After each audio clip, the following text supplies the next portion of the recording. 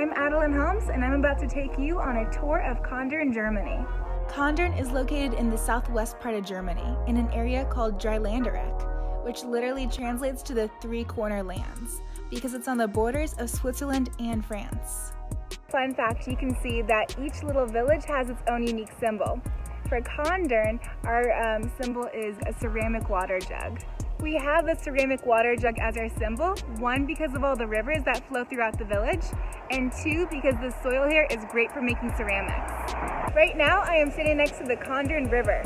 This river goes all throughout Kandern, and it has a collection of over 20 different bridges connecting one street to another throughout the town. Right here behind me is the wooden bridge. It's one of the oldest bridges in all of Kandern.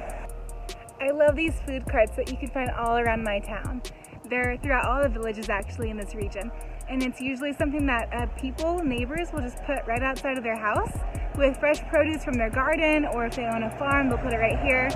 And it's always really, really sweet because we have such an honor system here in Germany.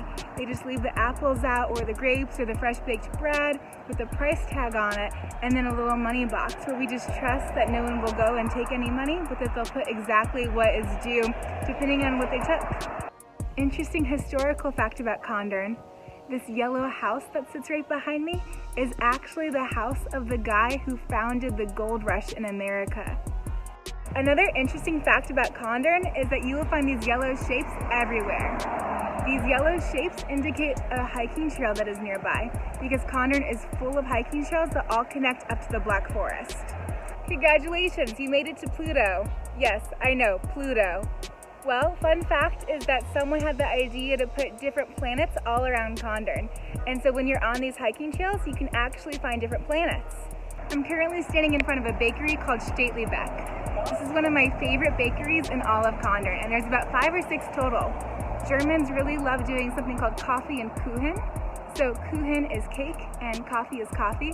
And so they'll do this any day of the week, but especially on Sundays, it's popular to go out for coffee and Kuchen with your family after a long day. One of the most popular things to get for lunch here in Kandern is the doner. Doners are actually popular all throughout Europe, but especially in Germany. They're not good for you at all, but it's basically the fast food here in Europe. Well, there you go, that's Kandern. I hope you had a great time exploring Germany. I hope you learned something about Germany, and I hope that now, most of all, you want to come and visit, because it's a beautiful country and this video only got to show you so much. Stay tuned for next time, and I can show you the vineyards and the churches and tell you more about the history of Germany. Thanks for watching.